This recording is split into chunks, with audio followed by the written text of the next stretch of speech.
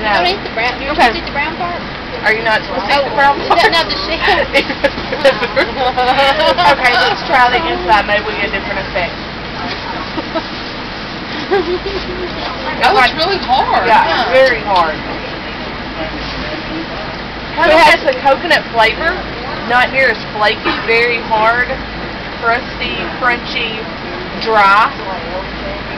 Very dry. Interesting.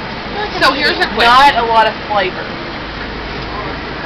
How do they make flake coconut from that? From the grinder.